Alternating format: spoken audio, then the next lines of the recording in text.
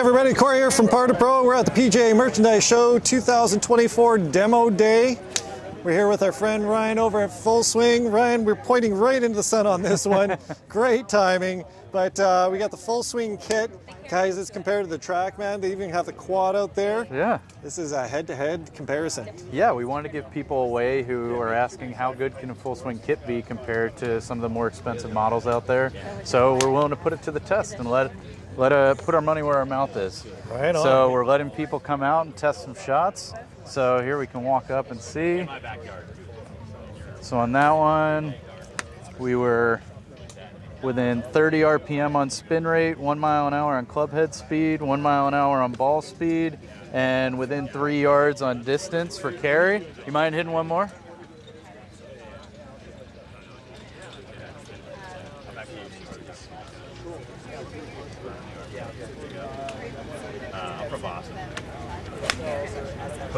Swing. It's going to go a little right on us. So club head speed, we're seeing we're a little quicker here, but ball speed dead on with each other. Again, 3 yards on the carry.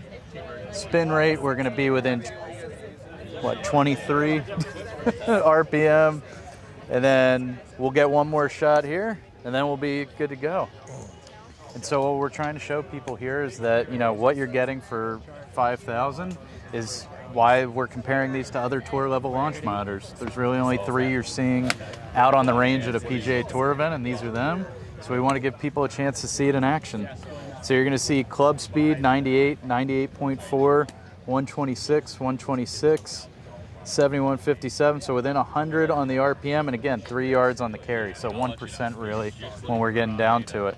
So thank you very much to our great... quick peek at the quad, if you don't mind. Well, the quad data was on an iPad, but... Quad is off right now, that's why. Okay. But that's all right. We'll be back. We can always show more, and of course on Full Swing, you're going to have our heads-up display that's customizable. Up to 16 different data points can be shown on there, either 1 or 4 metrics at a time.